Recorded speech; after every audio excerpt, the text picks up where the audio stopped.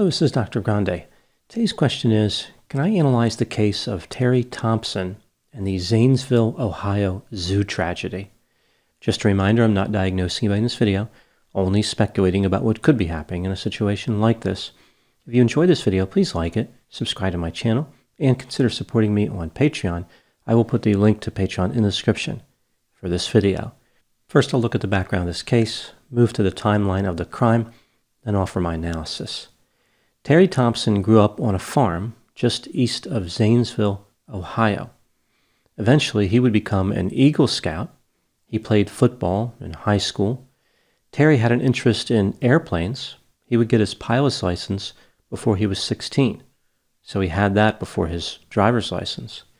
A few years later, Terry was drafted into the Army and served as a door gunner on a Huey helicopter in Vietnam. He had some terrible experiences there, including picking up injured soldiers under fire. Terry really struggled to cope with what happened in Vietnam. He believed that he would burn in the fires of hell because he killed enemy combatants using his M60 machine gun. Terry couldn't understand why he survived, and other soldiers did not. Terry returned from Vietnam, but not to his hometown initially, rather to Columbus, Ohio. He walked 50 miles to his parents' house because he wanted to clear his head. Terry married a woman named Marion Sharp. Marion was a local school teacher. She taught 6th grade. Terry opened up a motorcycle dealership, had a license to sell guns, and raised Dobermans.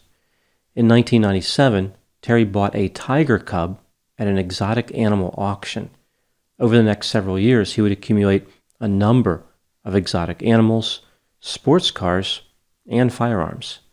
As far as the animals, eventually he would accumulate 18 tigers, 17 lions, 8 bears, as well as a few other animals. Terry would often get into trouble in the community.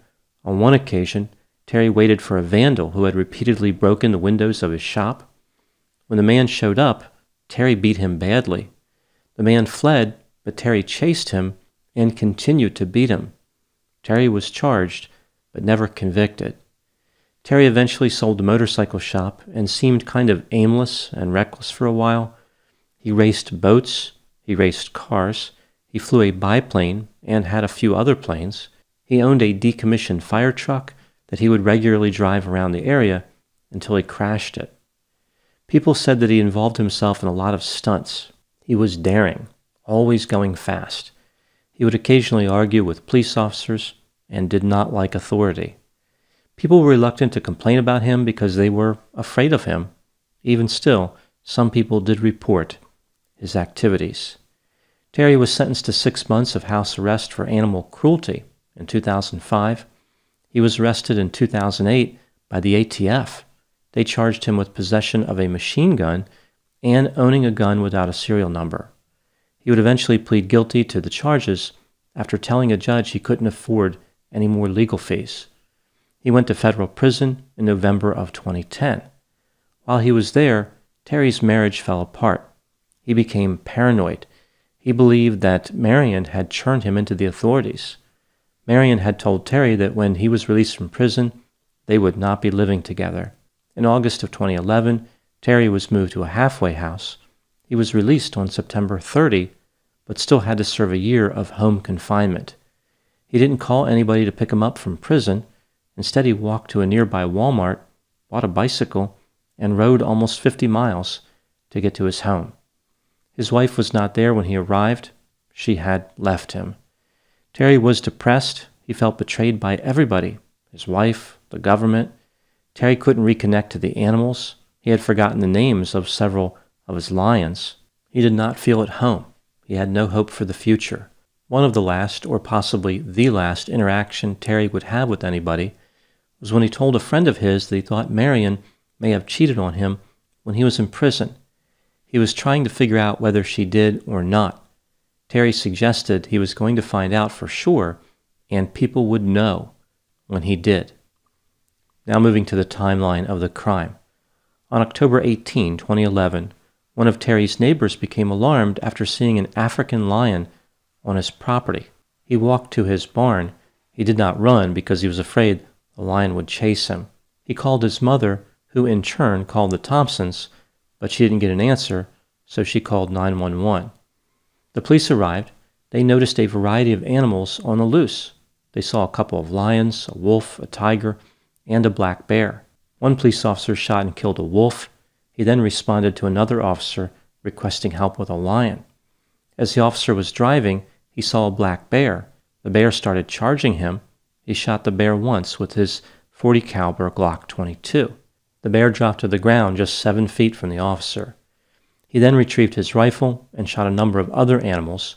Other officers were also called to the scene. They started shooting the animals as well. As time went on, the authorities realized that most of Terry Thompson's animals were on the loose. The police had dealt before with the occasional animal getting away, like a horse, but they'd never seen anything like this. The police didn't know if the animals had escaped or if somebody had let them loose. After arriving at Terry's house, the police found many of the cages had been cut open and other cages had been left open. Terry's body was found near the barn. A white tiger was eating it. They figured Terry was dead, so they continued shooting the animals, so they didn't attend to Terry at that time. When they returned to Terry's body, the tiger was gone. They found a Ruger .357 Magnum revolver next to Terry's body, as well as bolt cutters. On a nearby driveway, they noticed there were raw chicken bones. Terry had died from one self-inflicted gunshot wound. There was gunshot residue on his hand. The police believed he wanted the animals to eat him, hence the chicken bones. The police eventually calculated that 50 animals had been set free. A nearby zoo sent a capture and recovery team to assist, but 49 of the animals would be shot to death by the police. Only one animal was unaccounted for, a monkey. Some people theorized that perhaps the monkey escaped, but the police believe it was probably eaten by one of the lions or tigers. The only animals that survived were the ones that were not released from Terry's property. The animals that were killed were buried on Terry Thompson's property using a backhoe. Now moving to my analysis. As I mentioned, Terry had brought an end to his own life. An autopsy would later reveal that Terry had severe cardiovascular disease. It's not clear how long he would have survived with that illness or if he knew about it. Terry had post-mortem injuries caused by the animals. Most notably, his genitals had been completely removed. That's the first thing the animals went for. Ohio has been criticized for not taking enough measures to restrict the ownership of exotic animals. Perhaps they could use this behavior in a public ad campaign. The post-mortem genital removal tactic used by the animals would have to discourage even the most ardent supporter of exotic pet ownership. What happened in the case of Terry Thompson? What motivated him to cause the death of his animals? At one time, he clearly liked the animals. He cared for them. He had to know that most, if not all of them, would be killed if he released them.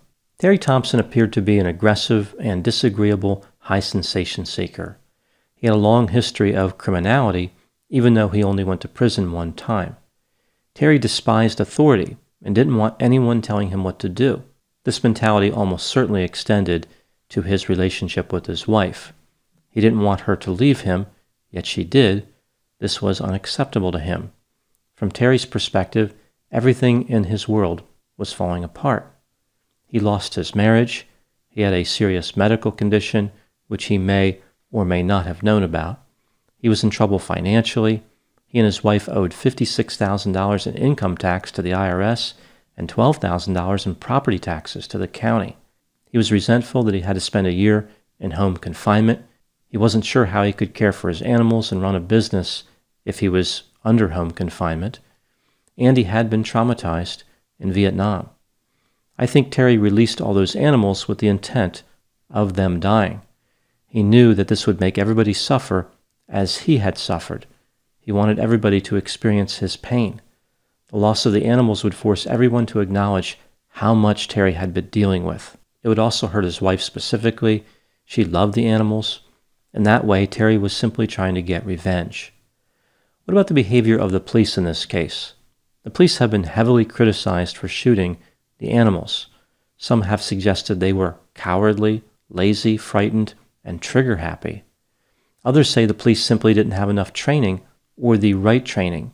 After all, Who would think that a police officer would ever have to confront a group of tigers or lions? The way the police tell the story, they should be congratulated as heroes. They saved the community from these violent exotic animals that were going to undoubtedly attack and kill people. They talked about how there was an apartment complex nearby where children were playing. There was this theory that because Terry Thompson had cut the cages, there was nothing the police could do. They couldn't return the animals to the cages because they would simply get out again. What's the truth? Did the police have to kill all those animals? There are two important points to consider with this question. What the police should have done if they had perfect knowledge, and what they should have done based on the information, training, and resources that they had available to them in the moment.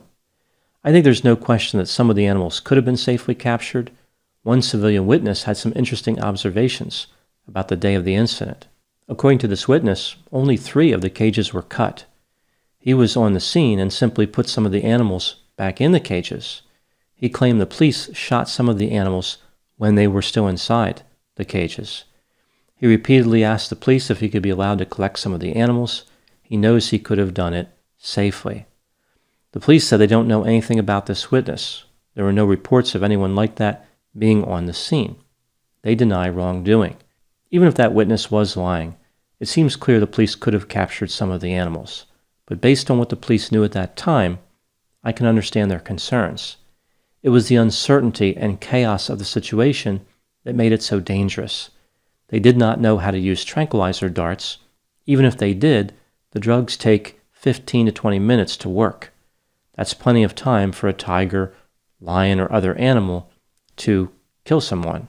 If one person had been hurt or killed by one of the escaped animals, people would have criticized the police for causing that death. I think the police were in a no-win situation. They decided to go with a strategy that maximized their ability to protect human beings. I think the real blame in this case falls on Terry Thompson. He's the one who caused the death of the exotic animals in an effort to show the world the depth of his pain and anger. Those are my thoughts on the case of Terry Thompson. Please put any opinions and thoughts in the comment section. They always generate an interesting dialogue. As always, I hope you found my analysis of this topic to be informative. Thanks for watching.